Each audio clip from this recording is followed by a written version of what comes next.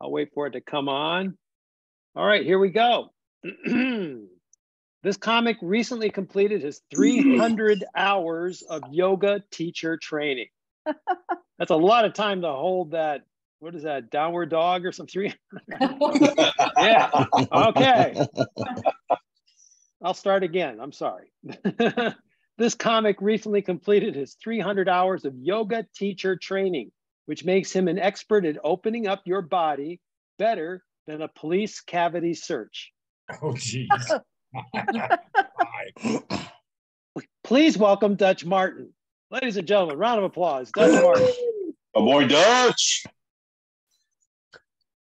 You know, folks, isn't it crazy how we all go through rites of passage at different stages of our lives? You know, at 16, you learn how to drive. At 21, you can drink. Well, last year, at the age of 48, I decided to get some glamour shots done of my colon. Oh, boy. Now, the word colonoscopy means different things to different people. You know, like that show Ghost Hunters, the only time you go looking for something and pray you don't find it. Yeah. Yeah, really.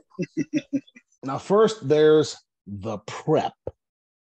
Now, you can't eat anything for like 24 hours before, but then you have to drink something called magnesium citrate, which is like liquid Drano for humans. They claim it's supposed to have a lemon flavor, but I don't think anybody in the research and development department ever had a lemonade stand as a kid. See, they need to come up with new and different flavors for magnesium citrate to help it go down easier. You know, like Malibu rum. Now, it's crazy how the prep process, how preparing for a colonoscopy causes you to develop new skills, even new superpowers. Like during my process, I could put out a garbage fire through a screen door at 25 paces. Wow. And after about 50 trips to the bathroom, I can knock a beer can off a fence at 30. Oh, boy. With my background. Oh, geez. Now let's talk about game day, the day of the procedure. Now I'm in my doctor's office. I asked my doctor, Doc, where do I put my pants? He said, right over there next to mine. Oh, dear. Then the doc, you know, he goes out of his way to put me at ease, to make me feel comfortable before the procedure. So he puts on Barry White. I'm about to undergo the most invasive procedure known to man, and all I can hear is, I'm gonna love you, love you, love you. Just a baby. I told my doctor I wanted to keep anything of value that he might find, like Jimmy Hoffa. I mean, seriously, the way I saw, there could be some things that he might find up there. I mean, I did go to college.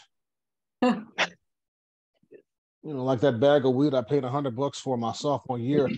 Still don't know what happened to it.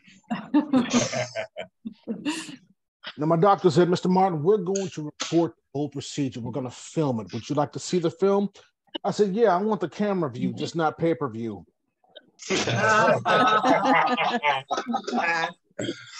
And look, Doc, I'm trying to build my social media following, so do not put it on TikTok without tagging me. Yeah, really. And then, just like that, it was over.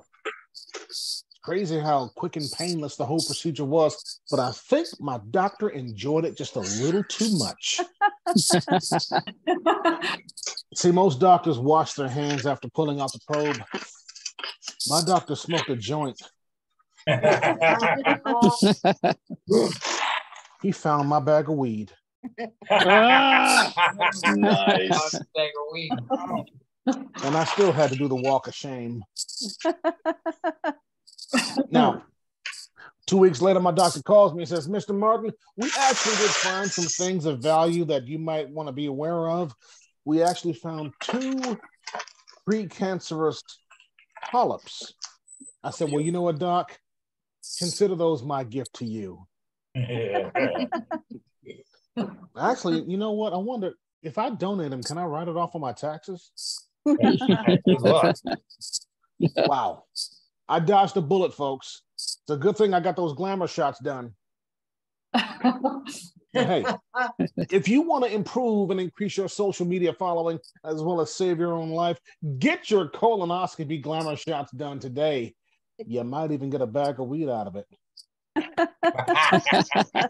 My name is Dutch, and I approve this message. Excellent. Nice job, Dutch. That was funny.